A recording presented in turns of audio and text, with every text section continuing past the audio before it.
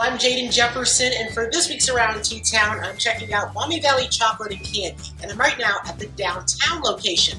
I'm joined by Jason Peters, who is the owner. So first, tell me about Maumee Valley Chocolate and Candy, your story, and how it got started. Well, we just opened this store about 5 months ago, where we make homemade chocolates. We have all of our retro candy, soda, taffy, ice cream, pretty much what's fun and candy and chocolate related, and we have it here.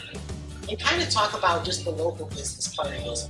I work here every day almost, and it's all compact into a nice, fun, easy to shop place where you can bring family and kids and your mom and shop all these different things and not have to travel to different places to get it. And one of the cool parts is that you also get to know what people's tastes are. So would you say that there's a difference in a Toledoan's chocolate taste compared to the national chocolate taste?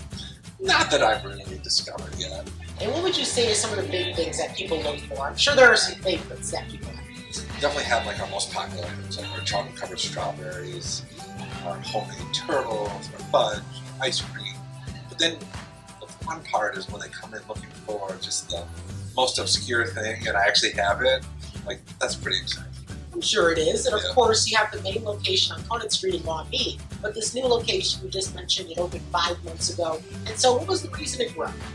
Well, we've been in Maumee for 13 years, doing real well. So we took a tour of this building and the space and really liked it. So one thing led to another, and here we are.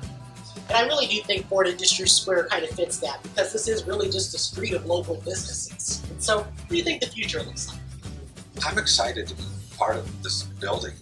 There's still a lot of spaces left to develop, so I can see this being like a really neat place to shop. I'm excited to be part of it. Jason Peters, owner of Maumee Valley Chocolate and Candy. Thanks so much for your time. Thanks. Thank you. And that's this week's Around T-Town. I'm Jaden Jefferson.